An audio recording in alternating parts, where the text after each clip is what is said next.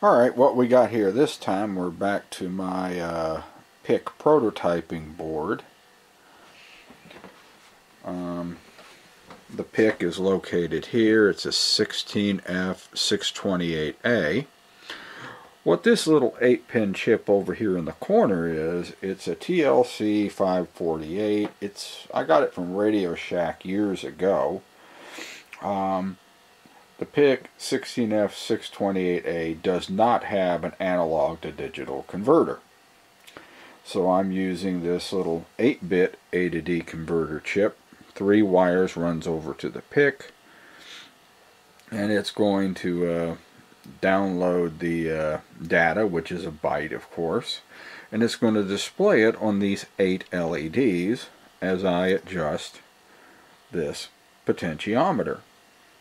Let me focus in a little bit on the LEDs for a little closer look.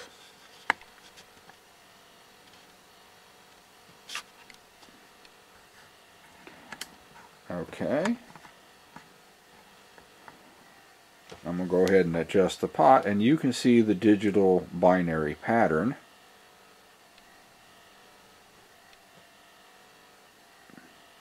Of course, that's FF. Adjust it. And that's of course 8, 0. And you can go all the way down to 0. This does have the ability to be used with more modern 10-bit chips. But as this right here shows, I'm using a whopping 54 bytes to do what I'm doing. I'll also be using pulse width modulation later on. So let's move on.